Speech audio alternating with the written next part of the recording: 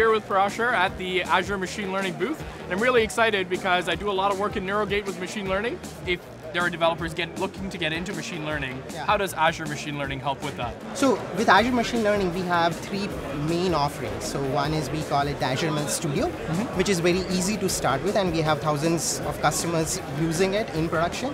Now, when you want to do more complicated scenarios, you want to scale up. That's where we bring in something called Data Science Virtual Machine and Azure Machine Learning Services. Any data scientist, when they want to do machine learning, they'll have to store their data somewhere, bring the data to the cloud, do the training, and then test it, and then deploy it, right? So we make all these things very easy for any newbie. So as long as, say for example, you know Python, and you use Jupyter, then it's very easy to start with Azure Machine Learning. So as you kind of get more further along in that machine learning development, you're starting to use custom frameworks at this point. Does Azure Machine Learning support all of that as well? Yes, and we believe in open source a lot. So actually you can use your CNTK, TensorFlow, or Scikit-learn, any of these frameworks. And we actually even do a step better where we actually help you with tuning those machine learning models which are created with those frameworks. Thank you, Parashar. Thank you, Hrishi. Thank you for that demo. That was really exciting, and I'm pretty excited to see what comes next and maybe even use it. Perfect. Thank you so much.